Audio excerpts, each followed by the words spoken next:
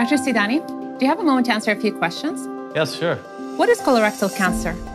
Colorectal cancer is the accumulation of abnormal cells that begin in the inner lining of the colon or the rectum. They start off as a benign accumulation of cells called a polyp, which is an opportunity for an intervention to remove that polyp and prevent cancer from forming. But then that polyp can eventually become malignant or a cancer, and that has the ability to spread to other parts of the body, making it more dangerous. Are there any warning signs and symptoms to look out for? There are. Frequently, patients will complain of rectal bleeding, a change in bowel habits, loss of weight, bloating, or abdominal pain. But it's important to note that many patients will be completely asymptomatic, so have no symptoms. So that raises the importance of screening. What should someone do if they suspect they have colorectal cancer?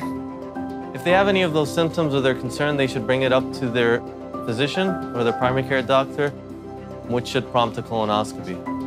Is colorectal cancer treatable?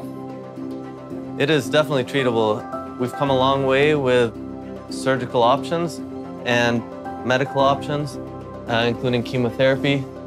We have minimally invasive surgery like laparoscopy and robotic surgery, which will help us treat the patient better in a more curable situation. What advice would you give to someone with symptoms? Let your physician know, and you may need a colonoscopy. Dr. Sidani, this has been great. Thank you so much for your time. Thank you very much. Hello, Omar.